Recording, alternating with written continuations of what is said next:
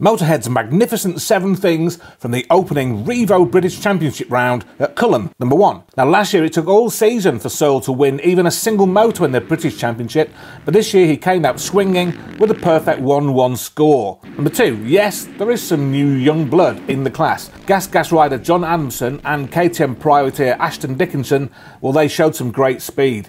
Number 3, return of the Mac. Former British champion Billy Mackenzie made a surprise last-minute return to the full British Championship season, probably about a decade after he last did it. Number 4, Muse the Magnificent.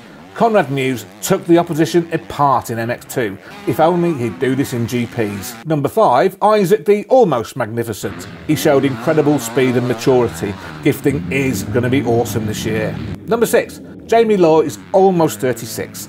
2 5th places gave him 3rd overall, but magnificent number 7, Charlie Heyman, 4 wins from 4 starts.